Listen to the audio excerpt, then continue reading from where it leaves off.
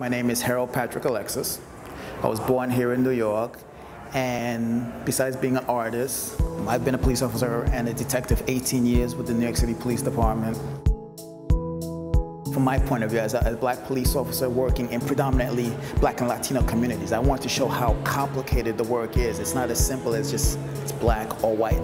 There's a lot of complexities. You can't just look and say, oh, the police are wrong in this, or the members of the community are wrong in this painting. Because in reality, when you're out in the street, a lot of these situations are extremely complicated.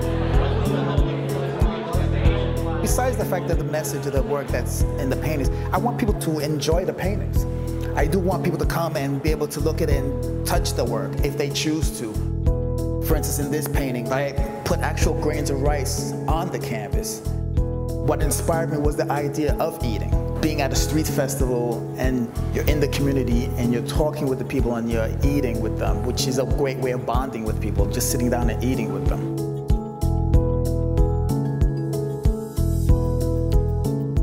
This stuff is hard. I mean, it's very, very hard.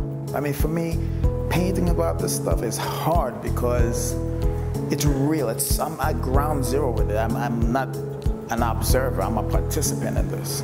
I'm at the scene of all these things, you know. It's very difficult. I'm being honest. I'm struggling trying to be honest with people who are looking at the paintings, because I'm going to be telling you, listen, this scared me, or this scares me, or this has been on my mind for years. You don't know what kind of effect it had on me. I don't even know what kind of effect it had on me, but I felt the need to get it out. I have to paint it. Well, I know that the topic of the police is a very heavy topic. I do hope to one day exhibit more of my paintings that deal with this topic, and I want more members of the public to come in. The one thing I would hope for them to do is just approach it with an open mind.